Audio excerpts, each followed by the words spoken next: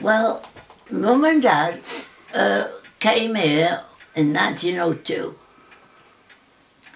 and I was born in 1918, youngest child of 5. I've never lived nowhere else. No. Well, my older sister was 2 when she came here with my mum.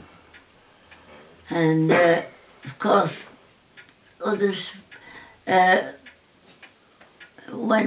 got married. But my sister next to me, Mary, she died when she was 20. I looked after my dad right up to him dying, and he was 79. I think it was 79, when he died. And I looked after him up to then.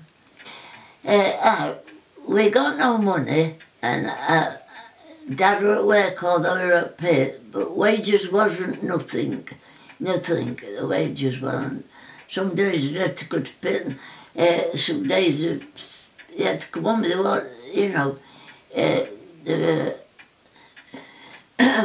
So I said to him one day, I said, we'll put in for us if we can buy it. And landlord come and he said, yes, we could.